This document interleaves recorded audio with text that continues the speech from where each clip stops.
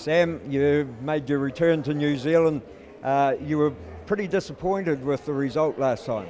Yeah, it's fair to say I thought I won the fight. I thought I'd done enough. Dropped him in round 4, I think, and I thought I'd done enough, but clearly the judges didn't. So it's time to go again and make sure I don't get the same result as last time. Okay, so you've been busy in between. Can you tell the viewers what you have done since you left here? Yeah. Well, I live mainly in Thailand now, and so I went straight back to the gym out there.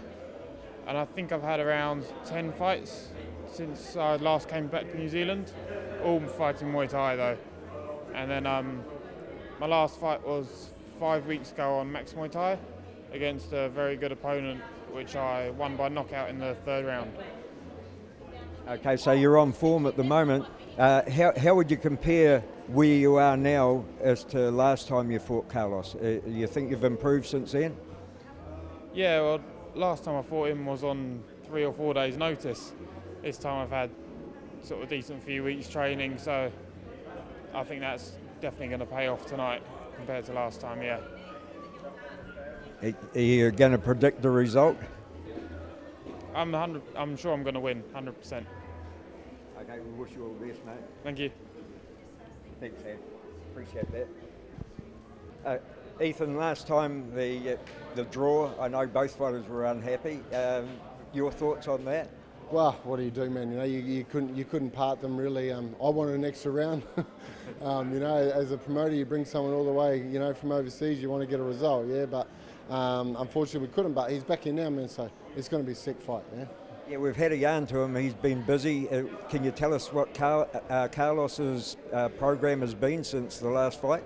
Well, since he broke his hand, man. So he had a fight in China and broke his hand. So he's been on the shelf. So he's been mentally training. All right? Yeah. So yeah, it hasn't been the ideal. He hasn't had all the fights that he's had since. But he's been in the gym and you know he's been working, man. So he's done the work and we'll see. All right, I'm quietly confident, but Sam's a killer, man. You know, so we'll wait and see. I mean, you can only do so much in the gym, but at the end of the day, it's up to the fighter out there. And fingers crossed, you know, he puts it all together tonight. You know, so I'm very anxious, Tony, and very nervous and shit. You know, when you put so much time with one of your boys and a game plan and everything, and we just got to wait and see, mate. All right, so I love it. It's a cool feeling like this. So I'm excited. Okay, we'll leave it at that, eh? No worries, man. Thanks. Thanks very much, mate. Cheers. Once again, ladies and gentlemen, this is the main event of the evening. It is scheduled for 5 2-minute rounds, K1 styles. It is for the 76 kg IKBF World Title. Introducing first, fighting out of the red corner. He enters the ring wearing white trunks with silver trim. He hails from England. Ladies and gentlemen, a warm Kiwi welcome for Sam Gough.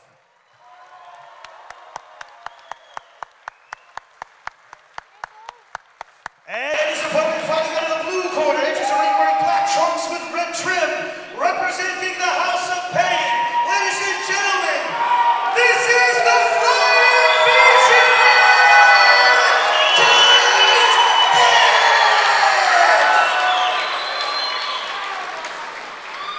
Fighters in the center ring, please, with Rebel John Conway's instructions. Well, guys, first of all, you both must be able to protect yourself at all times. Listen to my instructions, obey my instructions when I call break, stop throwing and step away from each other until I say fight. Find K1 rules, you understand? Check them up, listen up. Oh, well, here it is. This is it. This is the one we've all been...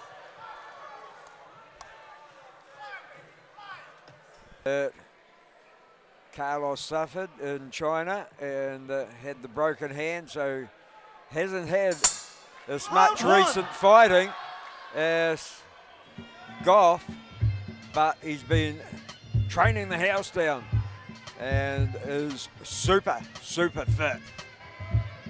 And after the last time, he will have to be. Both guys in a little bit of trouble the first time around and at different times in the fight. Hicks down for the first time in his fighting career. Sam Gough in a lot of trouble too, a round later. But both of them, you could see on their face that they thought they'd done enough to win it.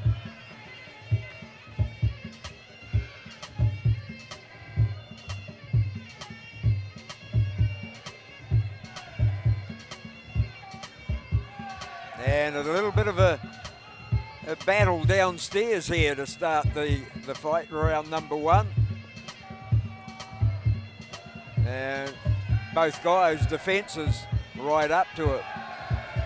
And Hicks finds a way to land one, and he lands a right hand just to frank it straight down the channel with the left hand on that occasion. So the timing is tickety-boo here in round number 1 as far as Carlos Hicks is concerned. He just misses with the big right. And now Gough comes forward, thought better of unleashing with the knee.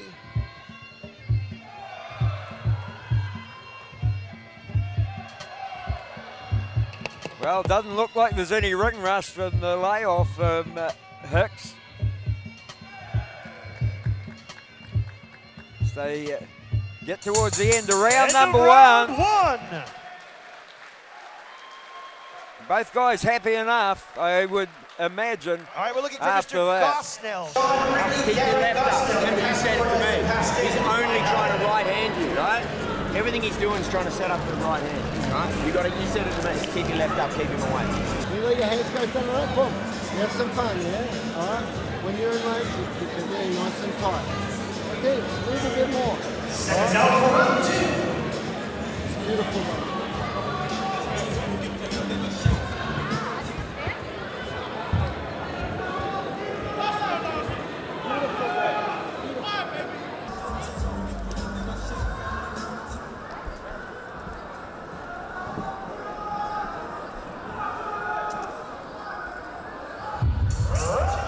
Real good feeling out round. Round number 1 was. You heard what the corners had to say.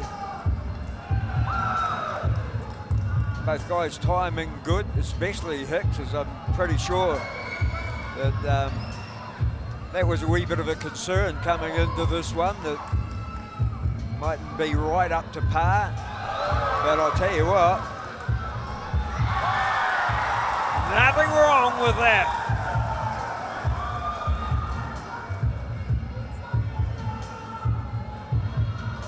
Anybody that saw the first fight will know that Sam Gough is one of those fighters that just bides his time, picks a shot, and if he gets the timing right, well, as I say, the only man to put Carlos Hicks on the canvas.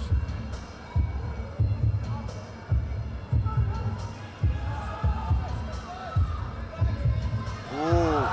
Well, tit for tat there, but Hicks was first to pull the trigger once again. There goes the kicks. They work well for him in fight number 1. We haven't seen too many of them here as yet. Tries to get that knee in on the way past, did Sam Gough. Really likeable young man. You can tell the confidence in him. And Carlos Hicks, well, he backs himself 100% every time he steps through the ropes.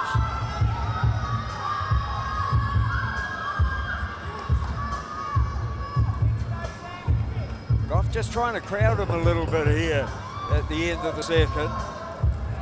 And Hicks doing better, you know, considering the long range, the reach advantage that Gough's got. That's good work from Hicks.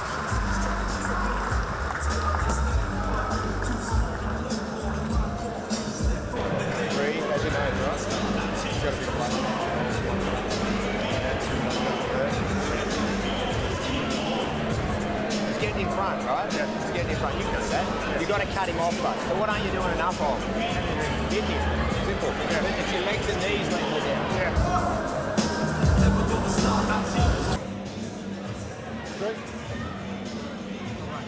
Beautiful. use the front kick. All right, game plan. Changing the... You've got to slow him down. Let's go. Trust yourself. Let's go. Still very much a feeling sort of a fight. I know that Ethan Shep will be more than happy, even if he mightn't say it. But I think Gough thought he might have got a little bit of reaction there. We'd see him come forward with a little bit more confidence there, or try to. But Carlos Hicks has got second thoughts about that. He says, think again, Sonny. And that was beautiful work. Fast hands from Carlos Hicks. Sam Gough is trying to pick the pace up, but just being outspared at the moment.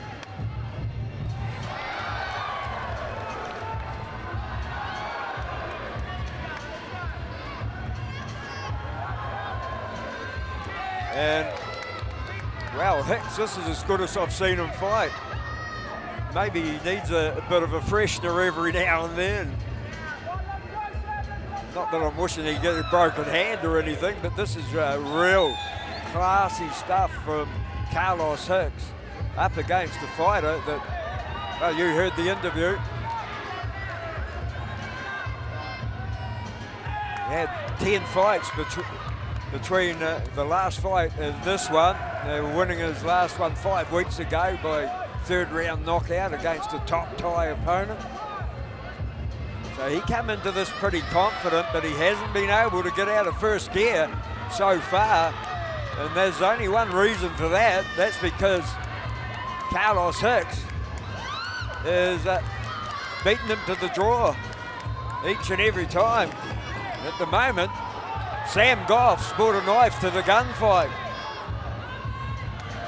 He's got to reach into the pocket. He's got to pull out the Derringer.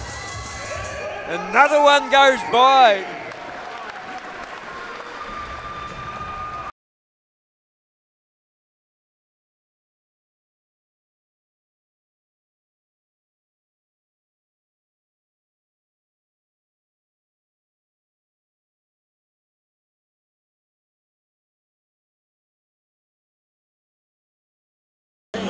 Right hand, right kick all day, bro. All right, okay? Push kick, right kick. All right?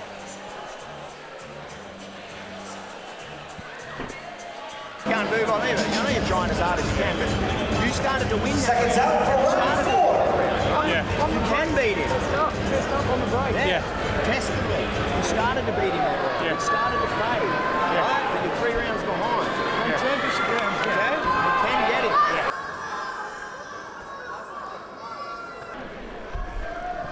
Round number 4 commences, and I know we're a long way from the pointy end at the moment, but Sam Gough really has to get himself back into the fight. This is the last opportunity that he has to do it, unless he's going to go for the knockout in the final round. But he really has to try and get some dominant. Whoa! The count goes on. I didn't see where that hit. It must have been on the lower. The floating rib made it, but it's all over. He doesn't make the count, and the flying Fijian. He is absolutely stoked with this one. And Sam Gough, he cannot get up. And Ethan Shep's teammates get in there to help him. He's injured. Was that a hip? Or what? Well, I'm going to have to watch the replay because I didn't exactly see. I was in the wrong posse to see exactly what happened, but I'll tell you what, that could be a broken leg there. Medic Dave Beaver in there very, very quickly, and I don't know if he's able to be moved.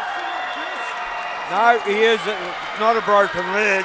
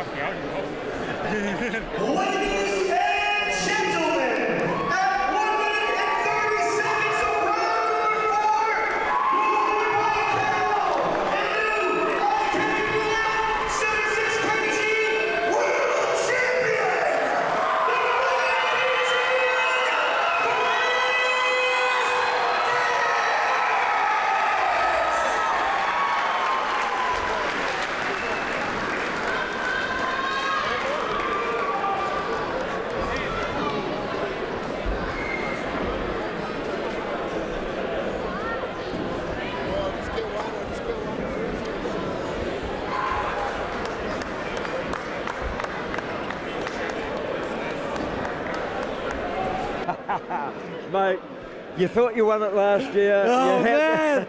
Tony, welcome back. I told you I'm going to put on a show, Tony. You certainly did. Woo! You really did, mate. That, you know, Sam, I was talking to him before the fight. He was super confident that he would take it away.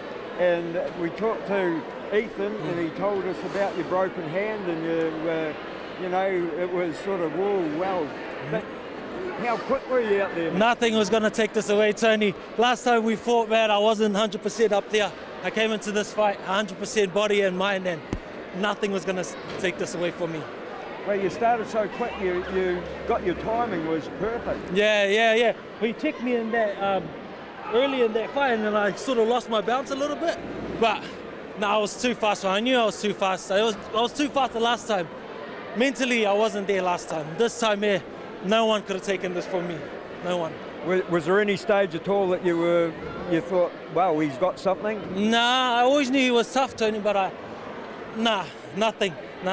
I knew he would come out strong in the third and fourth, so I knew that was coming, so I knew I was just going to be too fast for him. Like, you can't hit what you can't see, so... and you knew it was all over as soon as you landed? I was done. It was done. I saw his face crumble. I was looking at him. If he gets up, I'm taking that leg home with me. So, that's it. And in front of your hometown again? Oh, man, there's nothing like it, Tony. Did you hear the crowd when I came out? No one was going to beat me today, Tony. No one.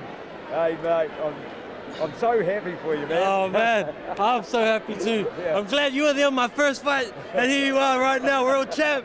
Yeah. This is just the beginning, everyone. New Zealand, we're coming. Good on you, man. Fantastic. Thanks, Tim. Brilliant.